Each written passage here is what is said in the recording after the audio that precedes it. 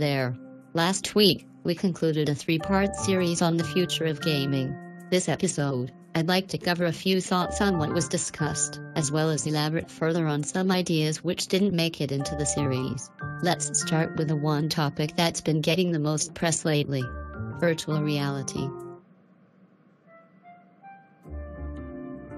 What you might not know is VR isn't new. The first real attempt at computer virtual reality was called the Sword of Damocles in 1968 at MIT's Lincoln Laboratory. It was called that because it was so big and heavy that it had to be suspended from the ceiling. It was also the first real attempt at augmented reality, being that it was 1968. The graphics were very limited and required a lot of computing power.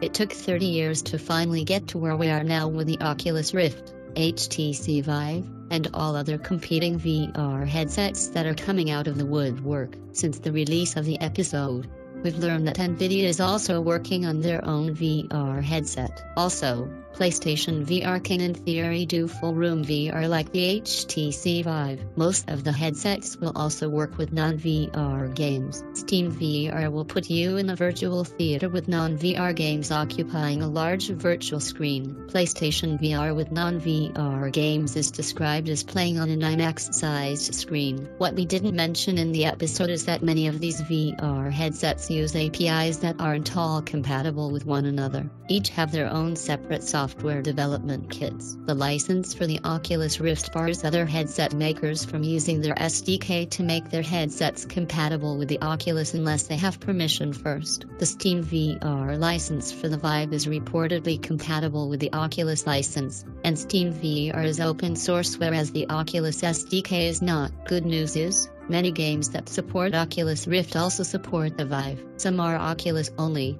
however. The lack of a compatibility standard accepted by all headsets might hold VR back until the various manufacturers can hammer one out. So, expect a platform war for the first year, or longer, with the Oculus and Vive being the two heaviest hitters. Conspicuously quiet on the subject of VR is Microsoft. They have the HoloLens augmented reality headset, but gamers on the Xbox One will be looking for a VR experience. Right now it isn't known if they'll follow Sony and make a VR headset for Xbox and Windows 10. Plenty of headsets that use cell phones, or their own self-contained Android-powered computing platforms are also in development. For gamers excited about virtual reality, the next few years are going to be an amazing time. One more thing. We mentioned that a powerful computer would be required to power VR. That could change as some headset makers are looking into APIs that adjust game settings so older computers can also use VR. On that note, Sony has released strict requirements for PlayStation VR games. Anything that cannot maintain a steady 60 to 90 frame per second rate or drops frames won't be certified. This is because high frame rates are absolutely vital to preventing motion sickness when using VR, so Sony is being very heavy-handed on this for a good reason. If too many people get sick using PlayStation VR, it could fail, and this is why the Oculus and Vive also require such high system requirements. Otherwise, virtual reality might become just a short footnote in gaming history as just another fad that didn't catch on. A lot of money has been invested into virtual reality, so the companies involved would have a lot to lose if VR fails. The topic of episode 2 generated a lot of hate when discussed in other forums and communities, usually among fanboys who feel threatened by any change in the status quo. That episode discussed the convergence of PCs and game consoles, a very polarizing subject in the gaming community. Console fanboys and the PC master race crowd feel very threatened by change on both sides. Those who are the most outspoken against Steam machines and console form factor PCs are the enthusiasts, people who invest upwards of $1,000 or more into their computers. The convergence of consoles and PCs won't kill off the PC enthusiast market. In fact, while Dell and other branded PC manufacturers have been seeing sales drop, the PC enthusiast market has seen unprecedented growth. Overall, PC gaming revenue dwarfs the console market. Fanboys use the defense that most of that revenue comes from free-to-play games and MOBAs, but those are still PC games. It doesn't change the fact that PC gaming is still a much bigger market than console gaming. And, now, Microsoft's Universal Windows platform means all first-party, and some third-party games released for the Xbox One will also be released on Windows 10. There have been issues with Universal App games. The Universal App platform is a walled garden. Universal App games can't be modded. You don't have access to the executable file, so programmable gaming keyboards and mice won't work with them. That same restriction prevents recording with programs like Fraps and Open Broadcaster, which need access to the executable to work. You can also forget launching Universal App games from Steam, and anything that puts in overlaying games. Also, SLI and Crossfire currently don't work for Universal App games, and until just recently Nvidia's G-Sync technology also didn't work. The PC gaming community had very legitimate reasons for being extremely upset.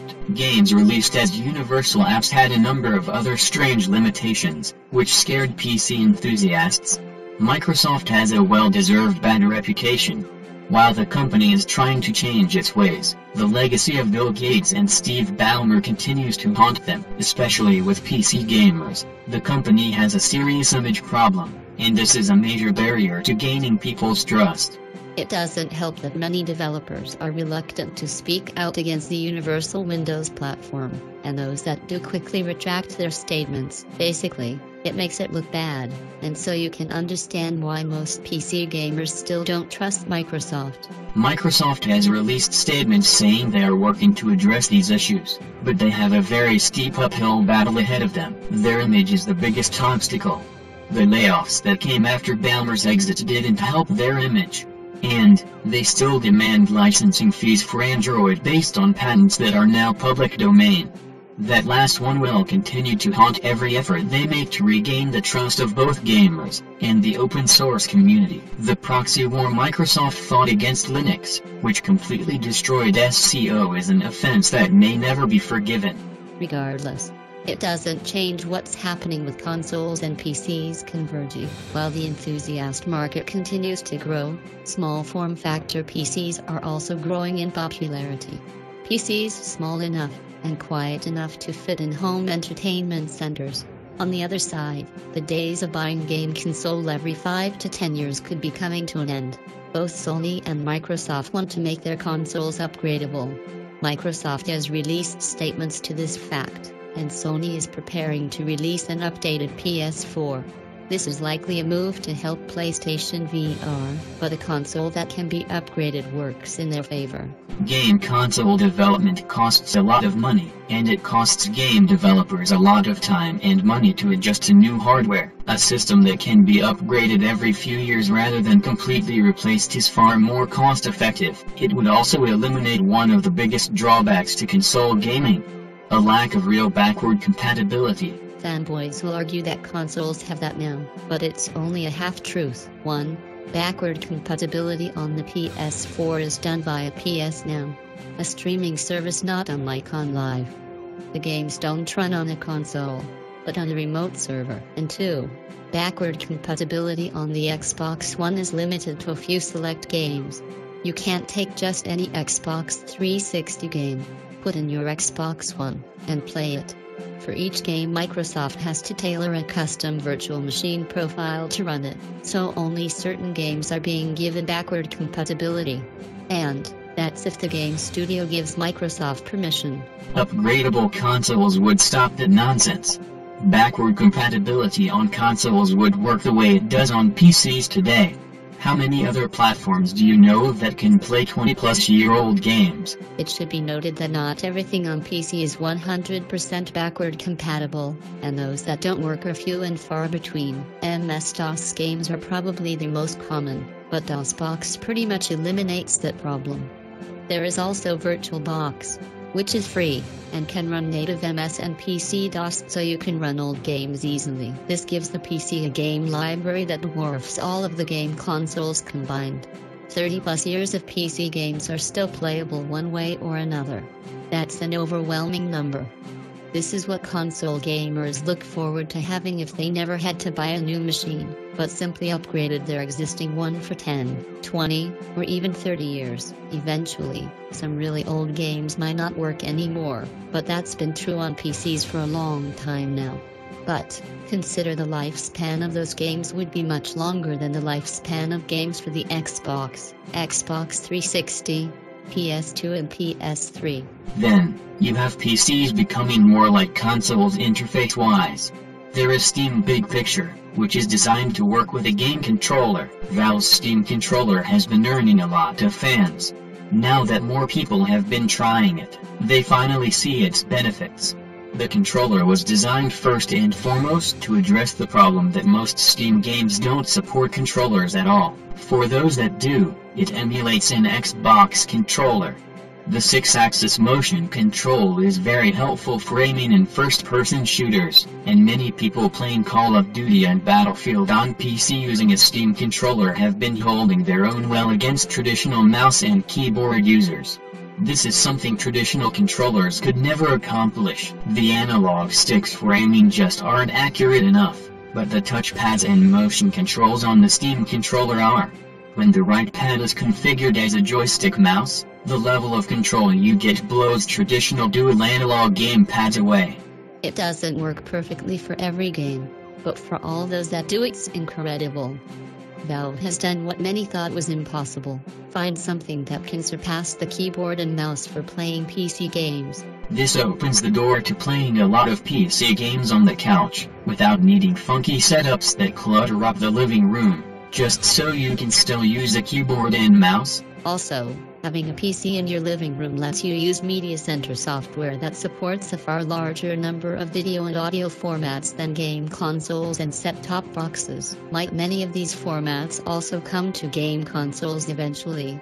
It is possible, as their hardware improves and the console makers continue to upgrade their operating systems. None of this, absolutely none of this, means that PC enthusiasts can still build their epic gaming rigs with custom water cooling loops. It simply means that PCs been become more accessible to players who might not have gotten into PC gaming before. Fanboys on both sides will be mad, because it means they'll have to learn to share the playground. And that's a good thing.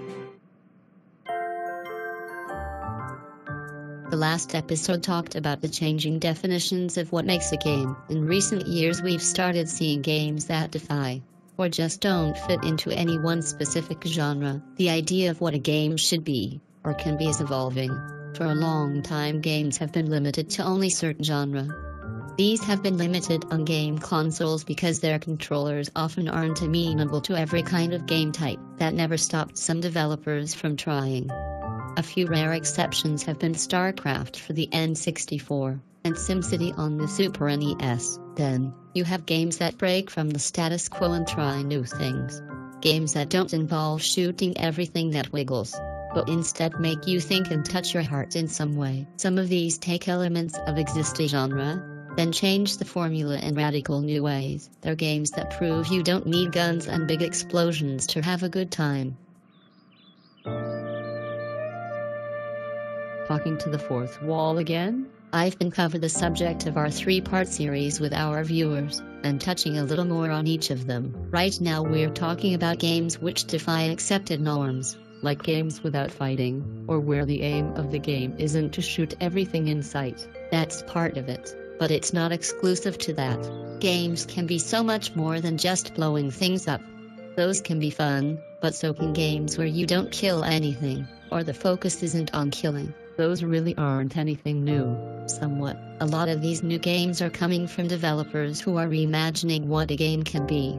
That Dragon Cancer is one good example, which we gave in episode 3. You didn't mention her story, a story about my uncle, Among the Sleep, and others like it. No, we didn't, and we should have. Another is The Unfinished Swan, but the ones we mentioned were more well-known and meant to give the best examples of what we were talking about. Games where the main premise doesn't involve fighting is an example of what direction some evolving. Another, a game that combines genre and news ways, like this No Man's Sky, that I keep hearing about everywhere I look. That's just one example, and there are more games similar to it on the way. One called Astroneer takes the concept and brings in a little more Minecraft into the mix. It's also a completely procedurally generated game. No texture files were used. Every texture in the game was generated on the fly. That's how Spore worked. Don't get me started about Spore. That game had so much potential and Electronic Arts completely ruined it. Spore should have been Will Wright's magnum opus, but instead it ended his career as a game designer. The game he continually showed the public, and what we finally got were totally different. EA, wanting something to appeal to a broader audience, turned it into a casual game. They ruined Will Wright's vision, so a game that should have been one of the most unique and amazing ever made was simply mediocre. The rise of indie studios changes this. Yes, you'll never see these new, innovative games come from the likes of EA, Activision, or Ubisoft, but from indie studios. They have the ability to innovate and try crazy new ideas which are transforming the world of gaming. No Man's Sky and Astroneer are both from indie studios. Star Citizen, yet another game that takes multiple genres and meshes them together in a new way, is also an indie game. On top of that, it is a crowd-funded game, possibly the biggest and most ambitious ever attempted. It's taking a long time to develop, but that's because the game is that big, that complex. It's the kind of dream game people have been wishing they could play someday, and soon they'll be able to. This is the evolution of gaming. New ideas once thought impossible becoming reality because there are people out there now who have the talent and will to make it happen. Because of this evolution, the AAA studios will be left in the dust. They look like dinosaurs in comparison to what's coming. We are entering video games' third golden age. Basically, it's an incredible time to be a gamer. Precisely. And that concludes our recap and discussion on the future of gaming. That series was a real labor of love and we hope you enjoyed it. A new show is coming in April called Q&A with Mike. Mike will take gaming, tech, and geek culture questions from the community, and do his best to answer them in a way that's easy to understand.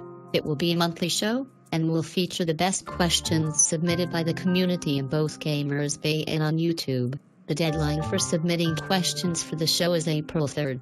So, you still have time to submit them either in the comments section below or in the Q&A with Mike thread on Gamers Bay. As the professor says, the only bad questions are those never asked.